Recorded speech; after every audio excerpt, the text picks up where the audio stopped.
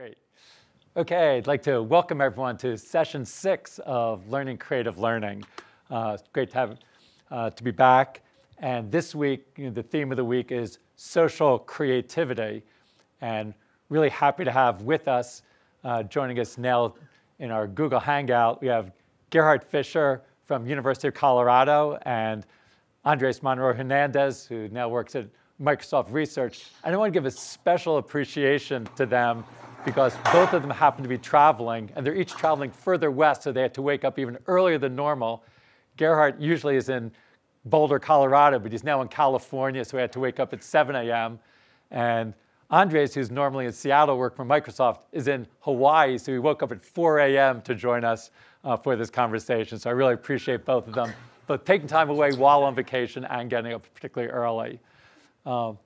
So before diving into conversation with Gerhard and Andres, just to reflect a little about on the last couple weeks in Learning Creative Learning. For myself, I spent the last couple weeks at a couple conferences. Over the last 2 weeks, I visited the SIGC conference in Denver, Colorado. In fact, spent some time with Gerhard while I was in Colorado. And then last week, I was in Chicago at the Digital Media and Learning Conference. And at both of those conferences, Learning Creative Learning was quite a bit on my mind, partly because I met with some of you. At both conferences, people came up to me and talked about how they were following the course. It was great to hear directly from some of you who have been participating. I know like Michelle Thorne from Mozilla came up to me at the DML conference and mentioned how she had been watching on her own, but then tweeted about it and found other people in Berlin that she could now gain together with and work and watching together. So it's great how people are starting to link together with others in the course, which is a big part of what we're hoping for, to bring community together around the course. And this idea of community was also on my mind as I listened to a lot of the talks at the SIGC conference in Digital Media and Learning. These days, if you go to a conference about education and learning, there's always lots of discussion around MOOCs. And that was certainly the case both in the sessions themselves and in the hallways, in conversations between sessions. Lots of people are talking about MOOCs and online courses. So that definitely led to a lot of reflections about this course. And people are starting to refine and starting to think about some of the differences between different approaches to online courses. But a lot of the mainstream and traditional MOOCs are really focused on trying to bring instruction to larger numbers of people. But there are different approaches to MOOCs, and people are even starting to give terminology to this. People are referring to XMOOCs about those traditional MOOCs that are delivering instruction. And some people are talking about CMOOCs for more collaborative, collective, connected MOOCs, where the main goal is really to connect people together and sort of to bring community together. And I really see that's where Learning Creative Learning fits in. And we're continuing to think about that, of how to organize a type of online course that really focuses on bringing community together. And we've seen, looking at the Google Plus community over the last couple of weeks, a lot of you have been discussing those issues as well. I saw one post from Fred Bartels, who had actually been modeling the course using Google SketchUp, and then there's a video. If you search online, you'll see the way that he's been modeling the forms of interactions that are taking place in Learning Creative Learning. And I do think this is a useful thing for us to be thinking about. What are the ways we can apply the ideas of this course to online courses themselves? And that's one of the things I see that Fred was trying to do with some of the modeling that he's doing. And we're continuing to try to experiment to come up with ways we can explore the space of what these types of collaborative MOOCs might be. This week, we'll try a few more experiments. A lot of you have been giving us feedback that you're worried that our approach has been a bit too traditional, that it's a lot of just delivering information by video. So we will be trying a couple new things this week. And they're just incremental changes, but in the spirit of the experimentation of the course, one thing is we'll do a little more media. Rather than just talking heads, we will be showing some slides to accompany Andres and Gerhard. They sent me slides ahead of time to try to connect more with some visuals around the discussions we're having. We're going to experiment with a little more participatory activity. In the course we're going to spend today, we're going to spend a little time with you having some conversations with each other about some of the themes. More on that later. And we're also going to experiment with an extended chat. I know a lot of you have been enjoying the chat interactions during this session, but a few people did suggest, how about continuing the chat afterwards, after the conversation, and to have the panelists be joining in the chat so that the participants in the class can have some direct conversation with them. So we organized it this way, and Gerhard and Andres were both generous enough with their time to agree to stay on. So if you stay on at candy.media.mit.edu, at the end of the session, you'll be able to have some time chatting directly with Andres and Gerhard, following up on some of the discussion that we've had during the session itself. We'd love to get your feedback because we want to continue to experiment, try new things. So let us know how it goes, and we'll keep trying new things in the coming weeks. So maybe diving into this week's theme of social creativity, I know that oftentimes when I've heard Gerhard talk about this theme, he uses an image that I often sometimes also point to. That's the image of Rodin's thinker. And a lot of times if we ask people about thinking, this is the image that comes to their mind, Rodin's thinker. It's a really iconic image and a great statue. But I think when we think about thinking, this isn't the image that comes to our mind. And I think sometimes this image of Rodin's thinker has really limited the ways people think about thinking and think about creativity. Rodin's thinker really focuses on the isolated thinker, someone thinking by themselves, not in contact with any media or other materials. And certainly that's one thing we've been talking about in this class, the ways that we can sort of connect with different media and how that can sort of support us in learning and creating in different ways by connecting with other media, but also connecting with other people. It's not just about an individual thinker, but thinking in connection with others. And that's really going to be the theme of today's session, how we can move beyond that image of Rodin's thinker and really think about the activity of thinking and the activity of creativity and how we can bring in a social dimension in thinking about those ideas. And we're going to start off in talking about the activity that a lot of you participated in this week. A lot of you had the opportunity to dive in and experiment with remixing in the Scratch online community. And I pulled up a few of the quotes that I saw in the Google Plus community from your experiences in remixing with Scratch. We have Eileen Hurley said, I found remixing in other people's work on Scratch a much more valuable place to start as a learner. My first attempt with Scratch earlier in the course was discouraging. I wasn't able to accomplish much. And she goes on to say that the scaffolding provided by remixing really made it a more appealing and supportive way for her to get started creating with Scratch. And then there was a quote from Mary Lee Heller who says, remixing is fun. No matter how small and aesthetic my addition of the pot of gold at the end of the rainbow feels to me, I had fun adding it and enhancing the great work others had done. So again, feeling of sort of building on the work of others was something she found very satisfying. Even just making a small change was still very satisfying. And one last quote that Cecilia Trevino starts by saying that just finishing her remix and feels so proud of herself, but she does go on to say, I found this actually challenging, and I asked for help from my daughter, a 12-year-old who uses Scratch. But again, it's not that even if people are enjoying remixing, it's challenging as well. Trying to take a look at someone else's code, making sense of it, is not so easy. And knowing where to dive in and start, even if there are 3 million projects on the Scratch website, what are the different ways people can engage as participants is a real challenge for people. And this idea of different ways of engaging in participation in community is one of the themes we'll be talking about today and that you read about in the paper of Gerhard's paper that we shared. But let me start, since you had experience with this Scratch remixing this week, we're fortunate to have with us Andres, who really was the architect of the Scratch online community. He developed the Scratch website when we launched it a little over 5 years ago. And in his research, he specifically focused on remixing in Scratch. So maybe I'll start with Andres talking about, obviously remixing is not a new idea in Scratch. Maybe you can talk a little bit about the inspirations for you in supporting and studying remixing in other media, and then how you see the effect it had in bringing it to Scratch.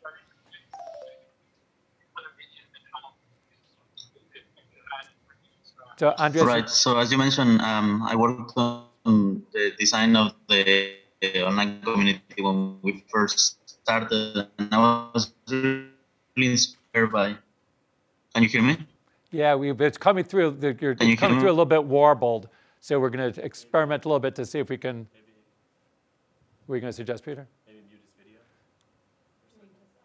Yeah, so maybe try just audio. Maybe just cut your video for a moment and see if the audio comes across better. We're having trouble with the audio. But all right. Sorry about the problems. But yeah, Andres, we can hear you fine now. So Andres, we have your slide up now. Hopefully you can see. I do see the corner of it. So yes. Maybe talk a little about talk about your inspirations about remixing. Sure. So what I was trying to say before was that some of the ideas around remixing in Scratch are inspired by what we saw outside Scratch, and in fact, remixing is one of the activities that I thought was really interesting. That we see this across different media, from painting, like the example that I have in the slide there, where you have that famous photograph of Marilyn Monroe being remixed over and over and over throughout the years by different artists. But remixing is not only present in painting; it's also present, as we know, in music, for example. So one of the most fascinating examples that I remember seeing was the example of this song called the Amen Break. I don't know if you ever heard of it, but if you have heard commercials and songs from all over the world, a lot of them use this sample back from the 60s. So again, the idea here is, remixing is present in all sorts of creation. And so when we started to work on Scratch, the idea of remixing was kind of at the core of what we were trying to support, as well as letting people express themselves, creating new things. We also thought about the idea of connecting people via remixing by letting people upload their own work and inspire other people to create. So I think remixing, although is central to Scratch, it's also central to many other kinds of creation. Yeah. So I'm putting up the slide now that shows the trajectory over time. The red line is showing how the number of projects uploaded to Scratch have grown over time. Now there's like about a couple thousand projects every day coming up. And then the blue or purple line is showing the number of remixes. I guess on the slide you show that like between a quarter and a third of all the projects that are uploaded are remixed. Actually, I was curious, when we started, did you have a sense of how prevalent remixing would be? Is this in line with what you expected as we started the community?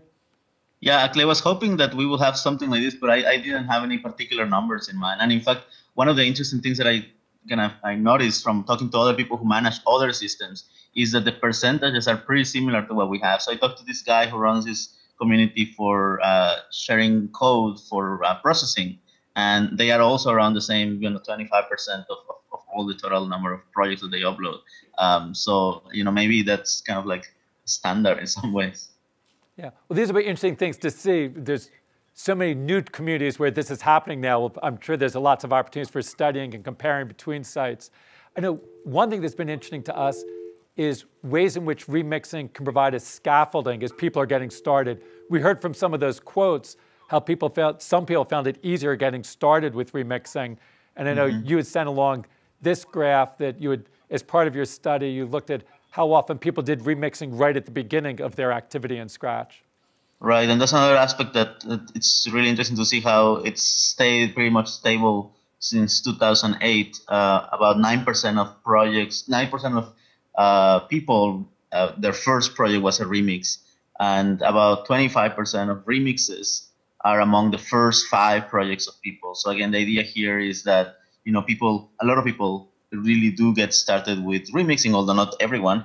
But a significant percentage of people, some of their first projects are remixes. And actually, I also have this quote there in that here. I was going to put it in a slide, but I'd rather read it from a kid. He's a 12-year-old kid who said, when I first started with Scratch, I didn't know much about it or how it worked, he says. So I gave up on it. And then he says, a few years later, I decided to give Scratch another chance.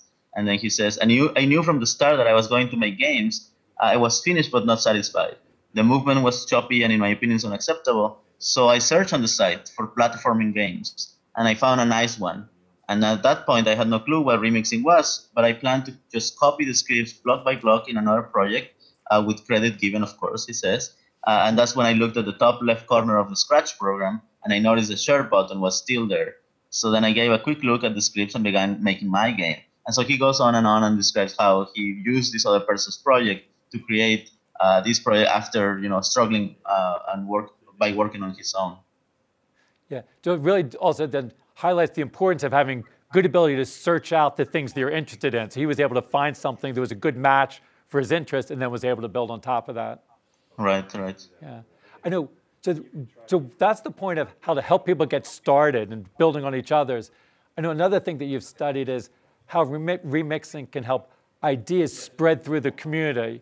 The people start with one idea and then it spreads through the community, and different tricks of the trade or practices spread through the community through remixing. So maybe you could tell the story. You had sent along the slides, a visualization of the project that got started with K-Doodle and how that spread to different people within the community. Right. So this is an interesting example because it was started by one project that was very, very simple and in some ways, didn't even work very well. And this is the Jumping Monkey by K-Doodle, which was this monkey that you move around with the keyboard and you try to capture these bananas.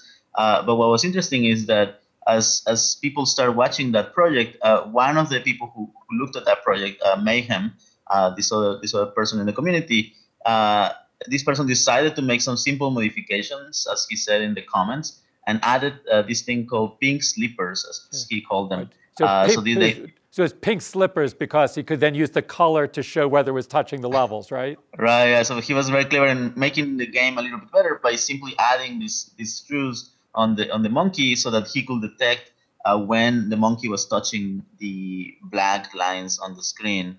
So basically, he made a little bit improvement and the game was a little bit better. And then this other person came and joined the remix chain by adding a couple of other things. And in this case, I'm just going to quote from the comment. He says, how I made this project, I adapted this shoe technique from K-Doodle's Jumping Monkey. And then you can see there, there is a lot more sophistication to the game. There is some kind of a fire that you're supposed to avoid. There is some music actually also that he added, like this song by Johnny Cash. So it was a lot more sophisticated kind of game, but still based on this technique of the pink slippers and the monkey, the jumping monkey that originated all these.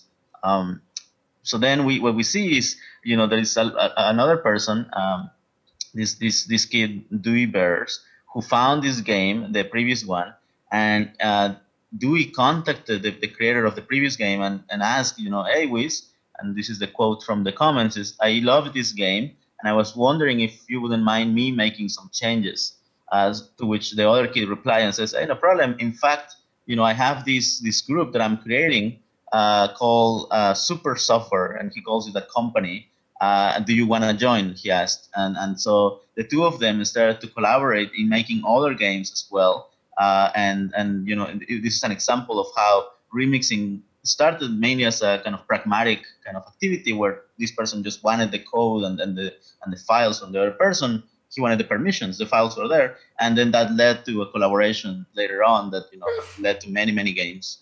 And again, also that remix, the last one that I mentioned, the Walk the Line by Dewey Bears, that one was extremely sophisticated.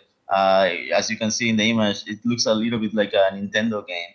And that one led to many, many more remixes just by the fact that this game was so sophisticated and people wanted to kind of jump on it. Yeah, those red dots on the visualization are all of the remixes that grew out of it. So it had thousands and thousands of views and then dozens and dozens of remixes that came out of it. Right. Yeah, so I also think that from that, we see several different forms of collaboration going on there. The remixing of building on each other's work was one form of collaboration, but then another form was when they actually joined together and started working as a team in a collaboration to be able to do projects together. So I'd say there's sort of different forms of collaboration that are happening within the community. Right. So. Yeah. So I think one of the other fascinating things is to look at the different topologies of collaboration that we see through remixing. So in some cases, there is one project that gets remixed a lot by different people that add something small. And then there are other cases where it creates some kind of chain where one person remixes one project and that project is remixed again. So rather than a kind of like a star, you see this topology where it's more like a chain of a line of long remixes. So I think you can also see the different kinds of projects that might lead to different kinds of topologies. Okay, let's see if if the technology is going to allow us to bring Gerhard back into the conversation. So one of the issues to maybe put remixing into place is, if we think about creativity, and we have specifically be interested in social creativity, we can think about that there is a distance in diversity which contributes to different. So there are different ways to think about the sources for creativity, and one is spatial distance. So people are at different places and they communicate with each other, and later on we can look a little bit at projects like SketchUp and Wikipedia. But then there is also temporal differences. So someone has done in the past, and then people at a later point of time continue to modify this and build on what people have done in the past. And this, I guess, was discussed by Andres about remixing. So one of the participants in the Scratch community has done something, and other people take advantage of one person has contributed. And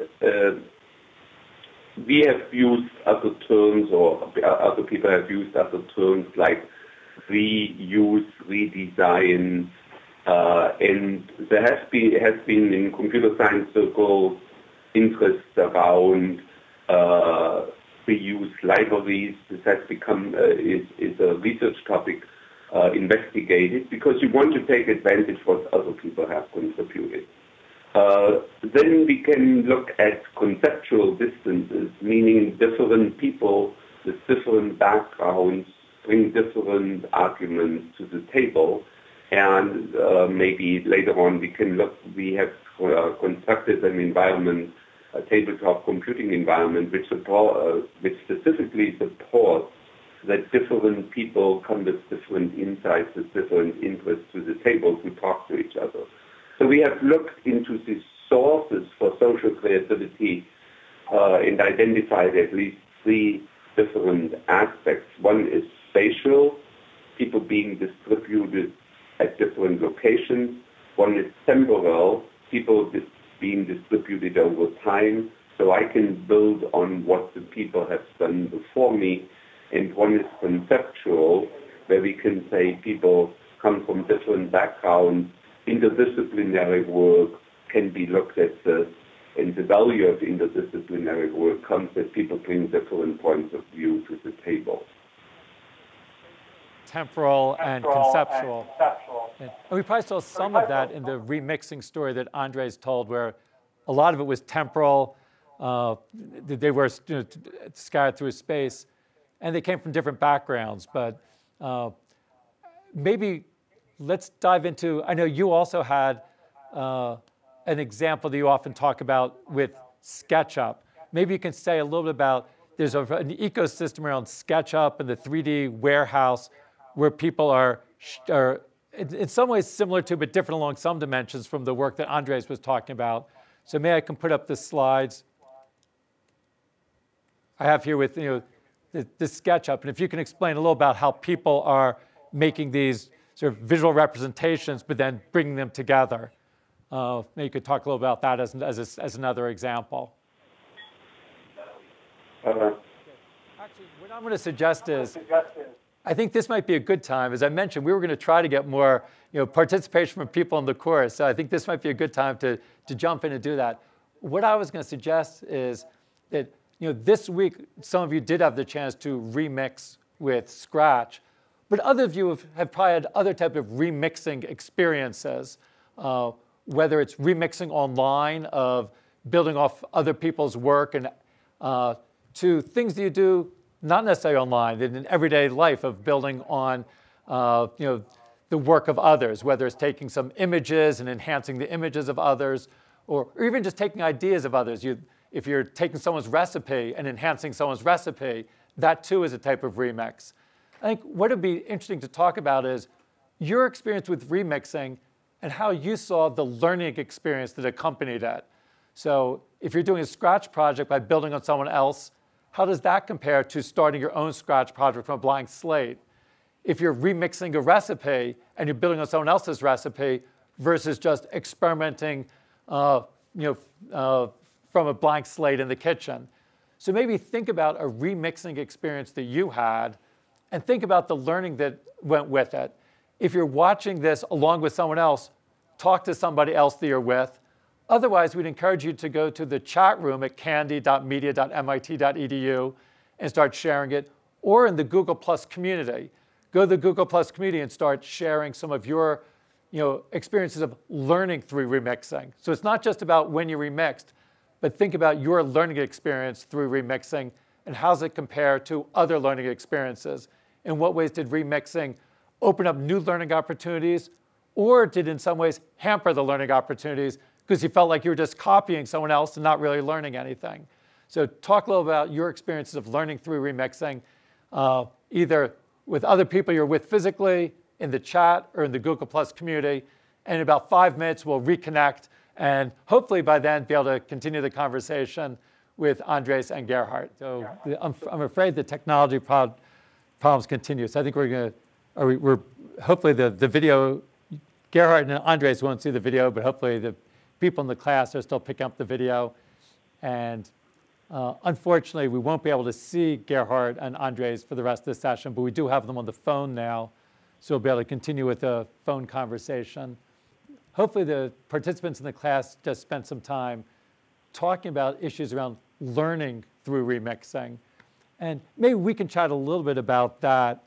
I know sometimes the question comes up when people hear about remixing. Oftentimes we hear this from educators who have a real concern that they worry that remixing is just going to be people copying what someone else has done, and there's some ethical issues with that, just handing it in.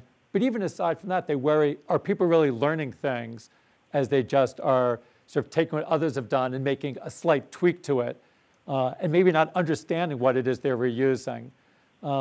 Maybe you could each talk a little about that, about what you see as some of the issues of to what extent, as people remix, it supports learning, but also what are the risks that it can undermine certain aspects of understanding or learning. I don't know, do you have thoughts on that, Gerhard? Yeah, I mean, we looked for a long time, or I gave it a paper.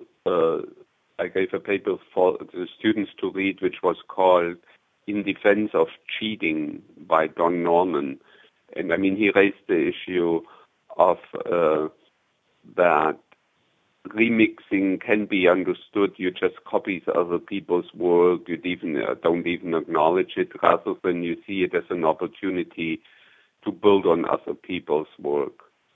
I mean, Andres, obviously you've had to think about this a lot in the context of Scratch, but also in other contexts. How do you respond to that when educators ask you that question? Yeah, I mean, I think part of the issue is what is it that people are trying to achieve, and to me, if remixing allows the student to achieve whatever his or her goal is, then I think it's okay, and I think that teachers still focus more on the idea of figuring out, giving tasks, perhaps if there's some kind of homework, that remixing could be an actual productive activity. So, for example, if the task is too simple and just copying somebody else's work is enough, then maybe the problem is with the task, not with remixing itself. So I do think that perhaps at the beginning, obviously simple tasks are fine, but as people progress, giving tasks that require complexity and perhaps remixing from different sources, I think that's probably a better approach than trying to chase the never-ending, goal of trying to prevent copying and cheating. I think just kind of embedding it as part of the activity is probably a better approach. You're saying that it's probably a lot of tasks that have been given in the past are just information retrieval tasks. And if information retrieval now becomes trivial, then we need different sorts of tasks. That wasn't necessarily the best way of learning anyway. Right. And well, I think it depends a lot on the problem which you try to solve. If you give students as homework a problem to solve a mathematical proof which has one answer, then yes, you want to engage people in individual problem-solving activities. If the problem-solving activities consist of bringing different points of view together, debating this, it's a totally different situation. maybe there's a good launching point. Gerhard, you were mentioning earlier, I'm going to bring up the slides, with one of the projects that you had worked on, the Envisionment and Discovering Collaboratory was specifically designed to bring together people with different points of view. So this is another dimension of social creativity. When you had mentioned, social creativity could be involved people separated by space, by time, or sort of conceptual understanding. So I think this was one effort where you were trying to bring together people from different backgrounds as an important way of supporting and fostering, creativity. Yeah, diversity and distance, distance in a conceptual sense, temporal sense, spatial sense, are sources of creativity. You want to bring as many different points of view to bear on an interesting problem. Yeah. So, and maybe you could say a little about, like in this particular case, so this was a case where you were doing it wasn't necessarily online. A lot of the things that we talk about these days, because so many new opportunities are opened up by connecting people at a distance, as in the Scratch community in most cases, or people putting together Wikipedia articles, it's people in different places oftentimes contributing. But in this case with the EDC, it was more people were at the same place, but coming from different backgrounds. So it was a different dimension. So maybe you could say a little bit about your thinking in developing that project. Yeah. So shall I talk about the EDC? Yes. Okay, so I assume that the audience sees a slide of a system which we built for many years called the Envisionment and the Discovery Collaboratory. And it's a slightly different project than the Scratch project, because in this case, people are physically co-present. They gather around a computationally enhanced table. And the sources of creativity come that the participants come from different backgrounds. There may be a professional urban planner. There may be a person who represents the city. There are neighborhood associations who want to have a voice. And each of these people argue from different points of view. And so I think in today's world, we overemphasize or lost a little bit sight that there are numerous possibilities supporting social creativity among people who are in the same room, at the same place.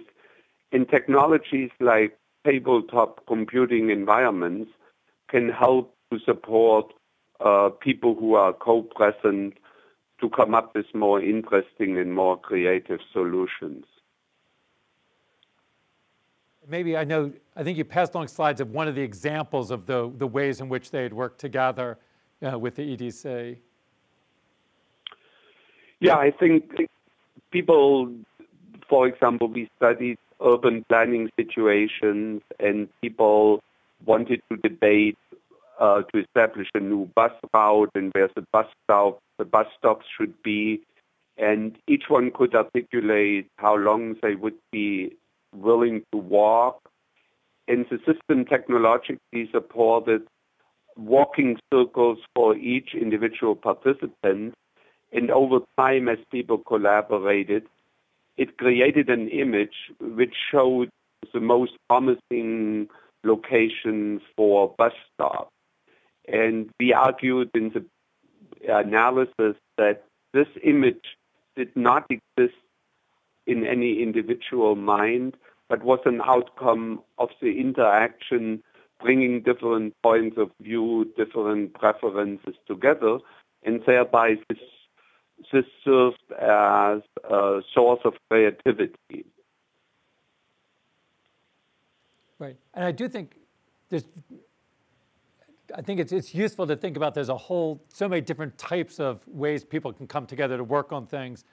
As you said, this is partly that they're there co-located, it's people coming together from different backgrounds, but it's also a small group of people. Small team collaboration can have a very different feel from, there's a lot of work online now where you bring thousands of people together on something.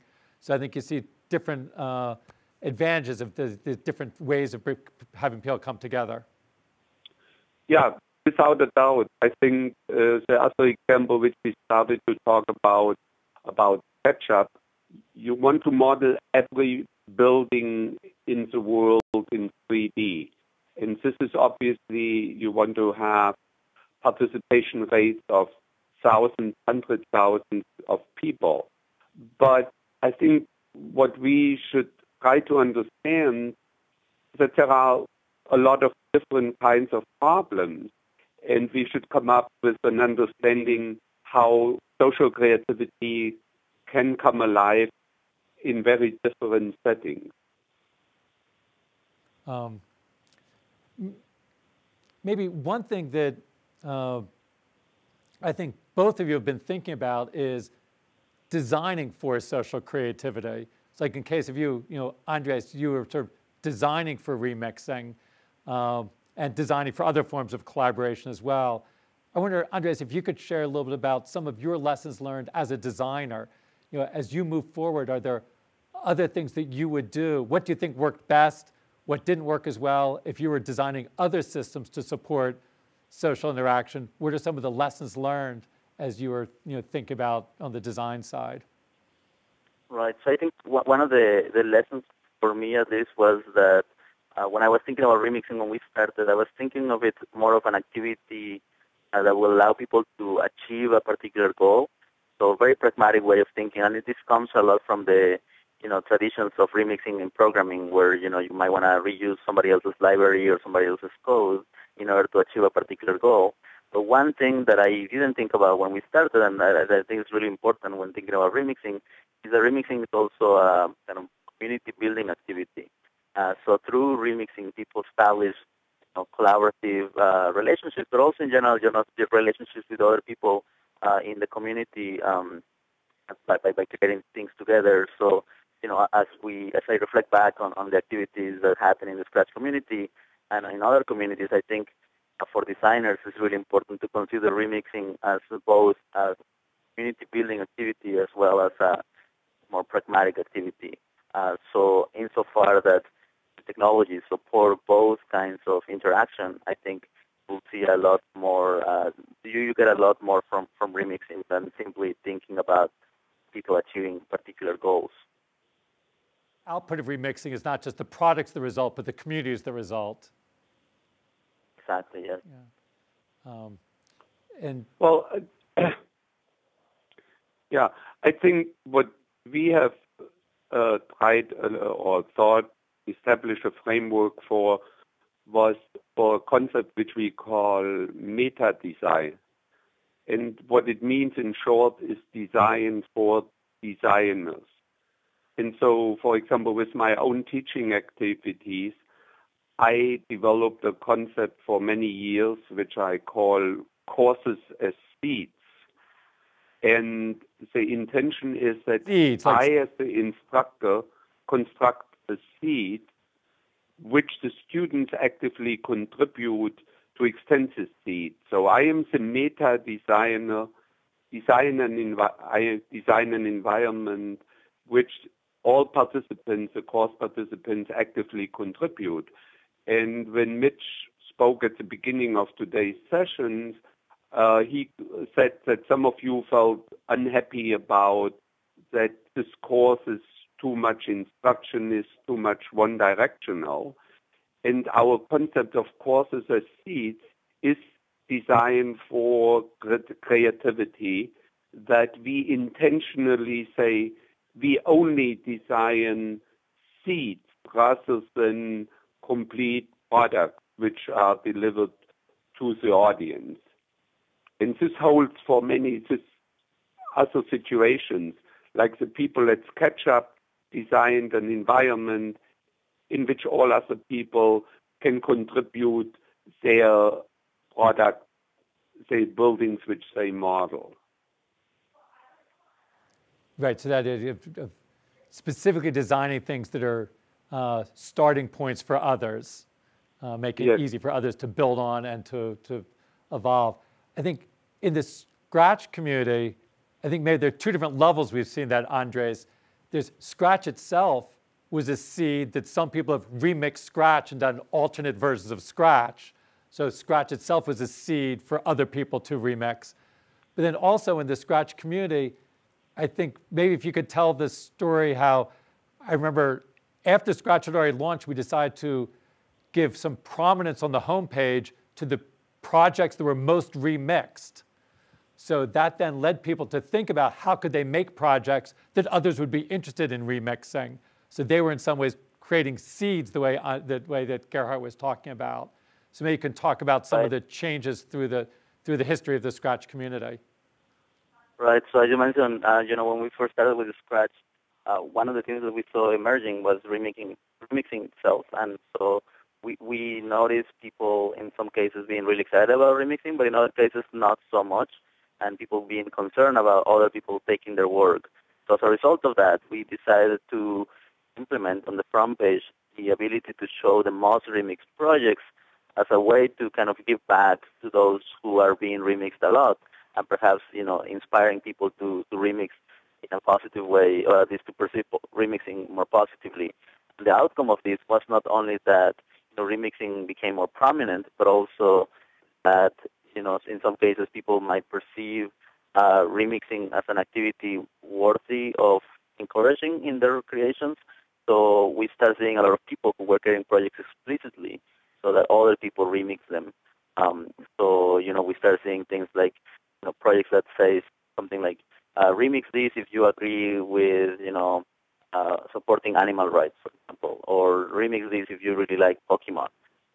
So we start seeing it's really engaging this idea of creating highly generative works by figuring out what are the topics or what are the techniques that might encourage other people to take those projects and remix them, which is something that was really surprising. Sometimes people might critique it by saying, as people specifically try to make things remixed, whether that really leads to greater creativity or not. I know that, like in the Scratch community, whether those projects that are meant to be remixed, does that lead to more creativity or not? What's your view on sort of the quality of creativity that comes out of that? Right. So, this is a highly debated topic in the community itself, in the Scratch community, and I don't think there's a right answer. And I think, remixing encompasses a wide range of activities. So in some cases, as I mentioned before, when it's more about community building, the act of remixing itself, in terms of what you're producing, might be very small. In terms of community building, you're actually joining a conversation by adding something small to a larger remix chain. But in other cases, as I mentioned, these small remixes might lead to connections with people that might lead to more deep and complex relationships in terms of creating things with other people. So, some people found each other through remixing, through these simple types of remixing, but then, engage in more complex activity by joining groups and collaborations and companies, as the kids call them. So I think, one of the challenges with remixing is that it just represents a wide range of activities. In some cases, activities that are not very complex, but that lead to more complex activities via the community building and relationship building that I think is also representative of remixing. It can be a role for educators of how to help people explore different roles that they can take on, from sort of the simplest forms of participation to more significant ways of engaging and learning through it. I know, Gerhard, in your paper, you talked about a whole sort of series of levels of participation, with the meta designer being at one point, but then sort of the real peripheral participant at another. And it would seem that one role that educators can think about is how they can support people as they engage in different and participate in different ways. Maybe you can talk a little bit about those different sort of layers of participation and ways of supporting and encouraging different forms? Yeah, I think we have talked over the last few minutes a lot about potentially technical aspects of remixing and social creativity. I think there is a big element of the social setting and how do we value different activities. And if you think about some classroom situation, if people collaborate, it's treated as cheating rather than working together. And as long as this mindset exists among teachers as well as students, we will not create the foundation for social creativity. So we looked into different participation patterns. And for example, I assume most of you are familiar with Wikipedia. So you can just be a reader of Wikipedia. You can become a slightly more demanding activity. You can create spelling errors in an existing document. One level up is that you add paragraphs, that you correct incorrect date, and eventually you create your own article. And then there are the people who create Wikipedia as such, and those, in our terminology, are the meta designers.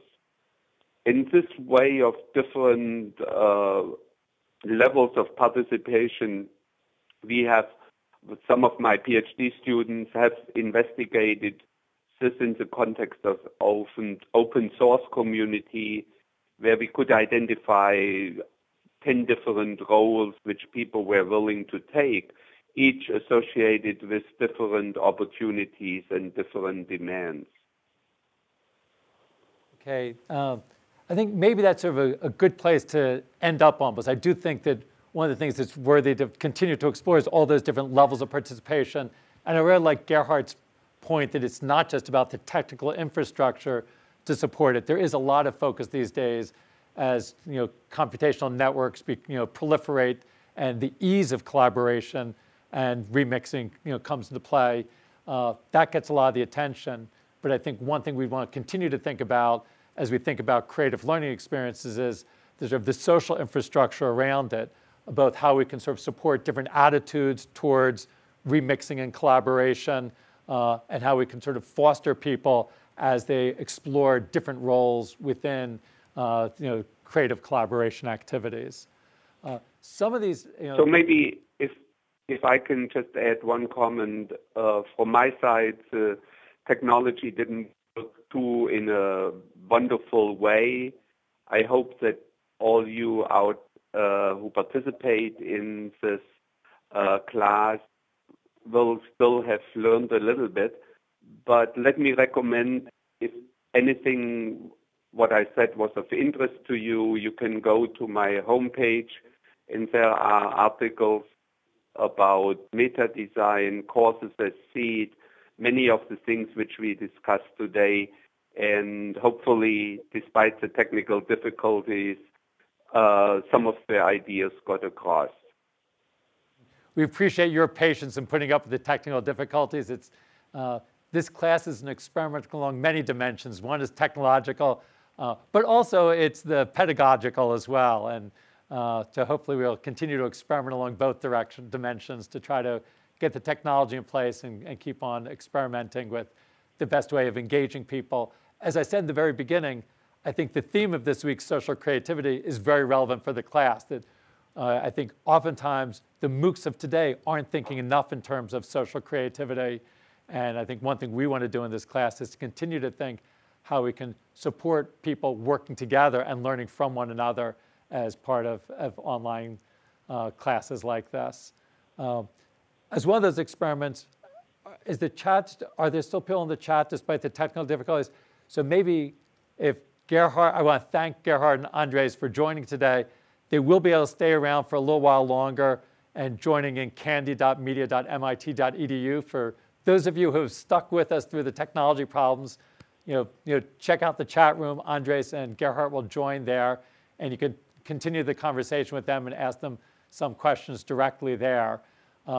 In the meantime, we'll give a little look ahead for next week, or actually 2 weeks from now.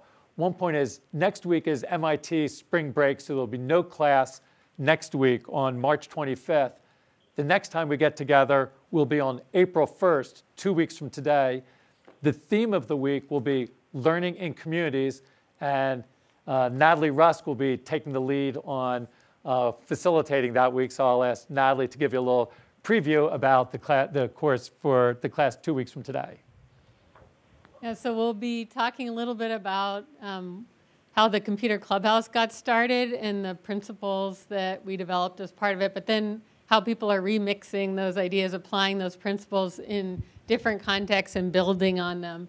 And Geeta Narayanan will be joining us from India, from Bangalore, and talking about how she's just taken ideas, and she's doing some really interesting things right now with meetups, a new group she started, Bangalore Steamers, that's on Meetup, and also just ways that she's within her local community set up both centers and then now these kind of pop-up meetups. So I think it'll be really interesting. And then, let's see, as part of it too, I think we'll really be interested for people here and then in the online space to go look in your local community, to go visit a maker space or some other kind of creative learning space. And if you're already part of one, then really to share it, your experience in there. What is it like? How can you participate, either as a mentor where youth are, or for yourself, or both? And we'll be interested to hear. Oh yeah, and just mentioning that one place to look for those is there's a maker space website that we can share. And then as an example, Miriam Marcus in the online community, during the chat session, Philip and others were talking about the space a hacker space in Detroit called OmniCore. So she thought, okay, maybe I'll go check it out. And people asked her to report back, which she did. And she talked about, what was like at the sensory experience. And then Martin Dillon shared one in Seattle. So we're interested in, if there is one, to go visit it. If you're already part of one, to share about it, or even start up your own meetup, or figure out what you want to do around making, get a group together. So, and we'll be interested, I think we'll really want to pull those in to share that next week. Not next week, 2 weeks from now, yeah. And then just to wrap up, one final logistics point. We will do a rebroadcast of today's session. And actually, from my understanding is, although some of you had problems with the video in the first part, the rebroadcast will have a better video throughout. So the rebroadcast was intended specifically for the European audience, because this time oftentimes isn't great for some of them. So there'll be a rebroadcast at 6 p.m. Central European time tomorrow on March 19th. So check out your time converters if you want to look at elsewhere in the world. But 6 p.m. Central European time, we'll put more information in the Google Plus community. So if you want to check out that European rebroadcast, well, check the staff announcements in the Google Plus community. Also, if you're from Asia and you would like to coordinate a rebroadcast there and to pick a time, let us know and we can work with you on that. So with that, again, sorry for the technical difficulties today. Hope you still enjoyed the conversation with Gerhard and Andres, and we look forward to reconnecting with you 2 weeks from today on April 1st for another session, this time focusing on learning in communities of learning creative learning. Thanks for joining us.